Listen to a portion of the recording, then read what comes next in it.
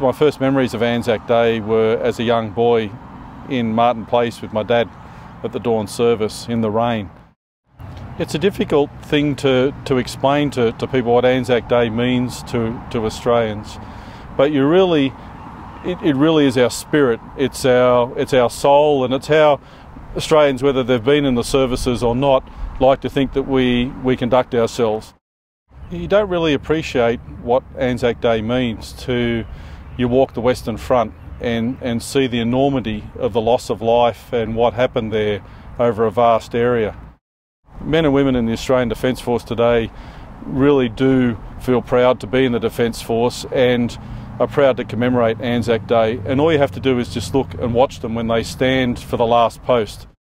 I think whether you've been in the Defence Force or not, standing there at Anzac Day and thinking about what we've done as Australians over the last 100 years around the world really gives everyone that Anzac spirit.